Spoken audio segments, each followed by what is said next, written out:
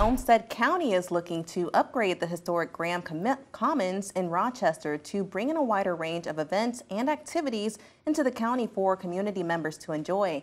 KIMT News 3's Brandon Cote is joining us live from Graham Commons with how the county plans to secure enough funding to enhance the park. Brandon.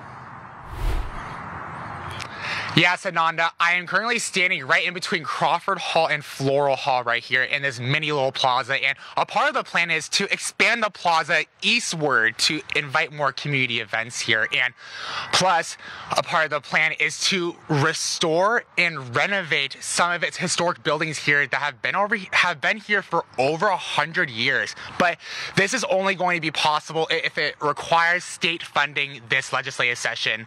I'm being told from the Olmsted County Board of Commissioners that the demand for events here is increasing every year. Now, the building you are seeing on your screen right here is currently storing Olmsted County Sheriff Squad cars, but the county is hoping to remodel it to convert it into an event space. The county is seeking almost $12.5 million to cover half the cost of rehabbing the historic buildings. According to Olmsted County, the number of events at the Commons has more than doubled from 2021 to last year. The county says it's continuing to deny hosting community events due to the limited space.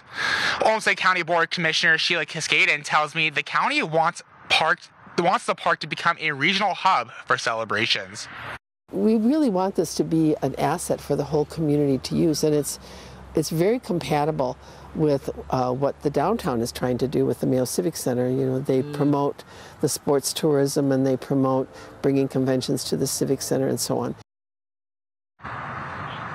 She also tells me the county is planning to take down the grandstands due to how unstable it is, but the county is hoping to convert it into an outdoor performing area for concerts and other community festivals. Live in Rochester, Brandon Cote, KIMT News 3.